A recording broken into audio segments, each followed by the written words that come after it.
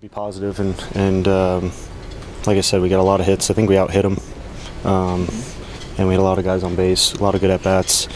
Just a ball here or there, and it's a different ball game. And I'm sure the same could be said for them as well. But that's the postseason. Those are the small differences. No, we left probably, I don't know how many guys, but yeah, we had a lot of opportunities. Didn't cash in.